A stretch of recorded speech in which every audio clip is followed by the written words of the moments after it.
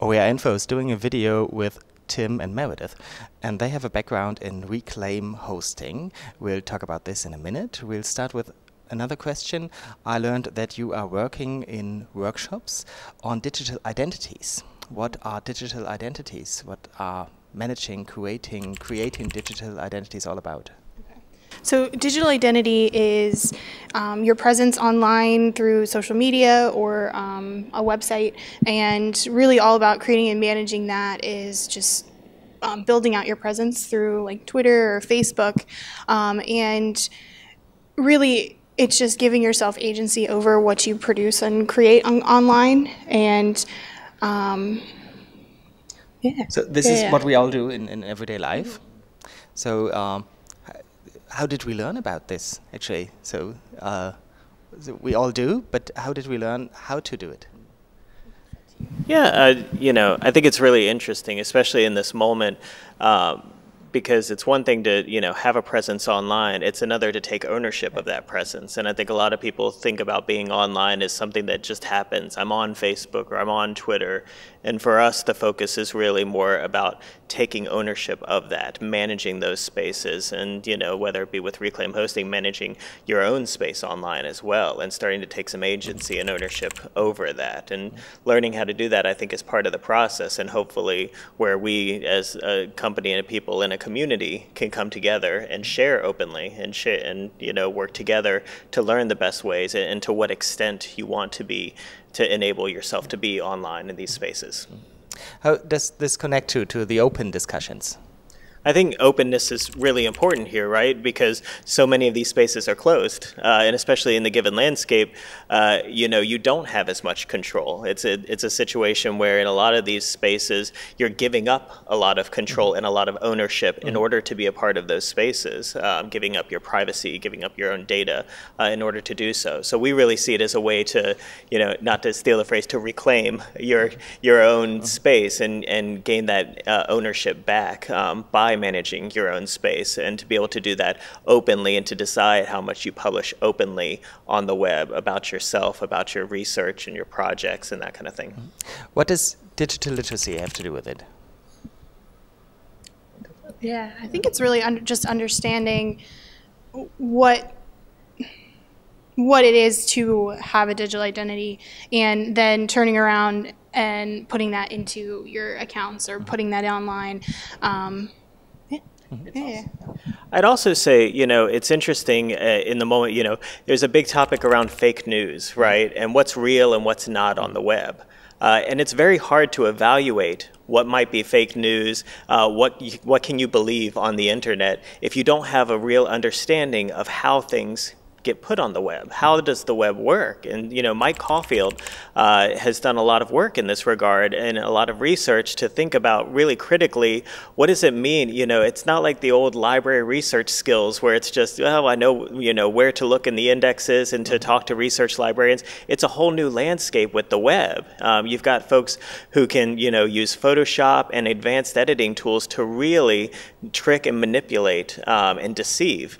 And so to really understand, well, when I'm looking at a website that might look like a newspaper website online, that doesn't mean that it's credible. And how do I know that without having an understanding, at least a rooted understanding in how people create sites online and the tools that can be used to do that?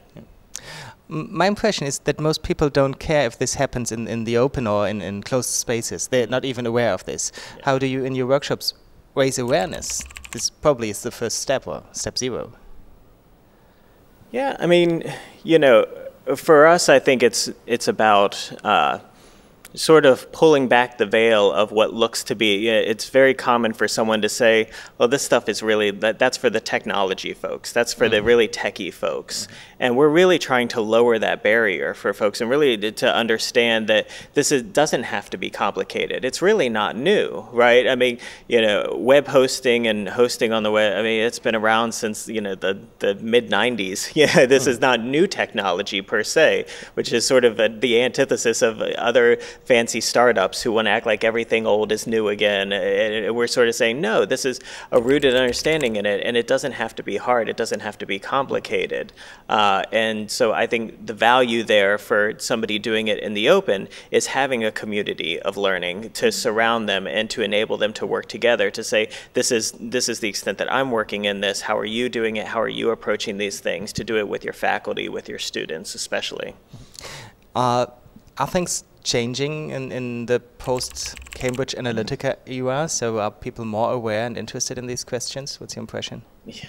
I think they're hugely aware of it. You know, there's a huge movement now. I feel like it comes every year or every 2 years, right? Where delete Facebook and can you even delete Facebook, right? You know, and so there are real questions I think people have about their data. The GDPR in Europe now I think is sort of leading the way towards folks having a clearer understanding of, wow, this is my data.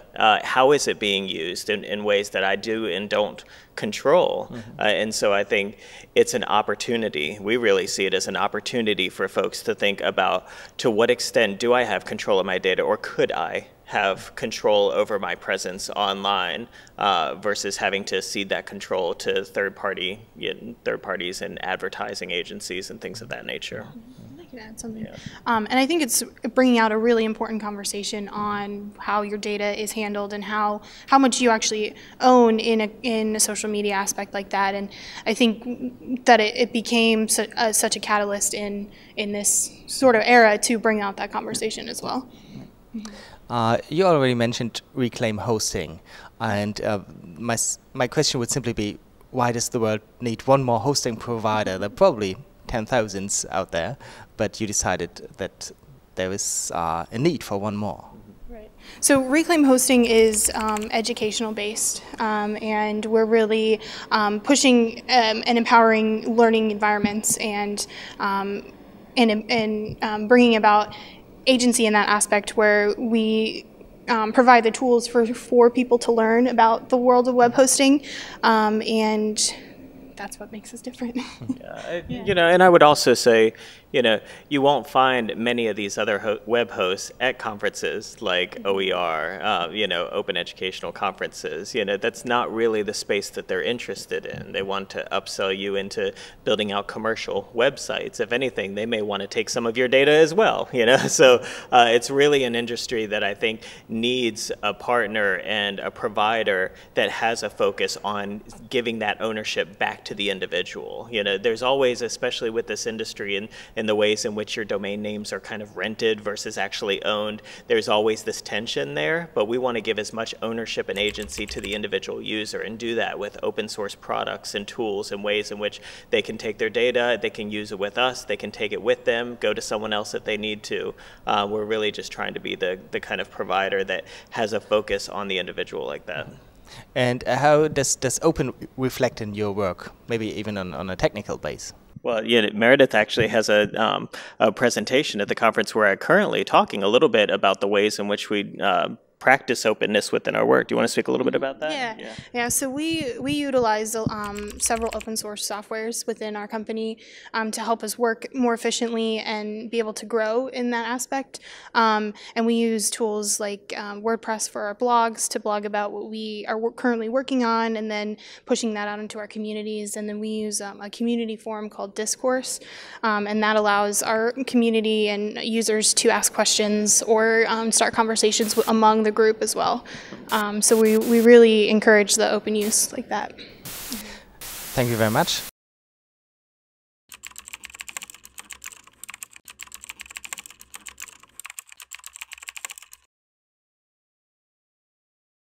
Reclaim Video is a new product.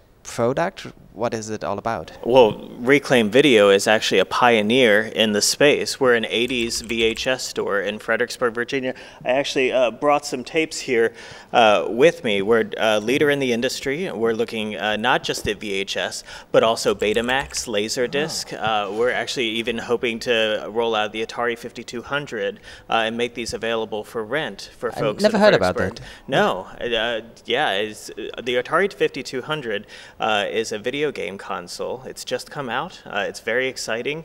It's going to supersede the 2400.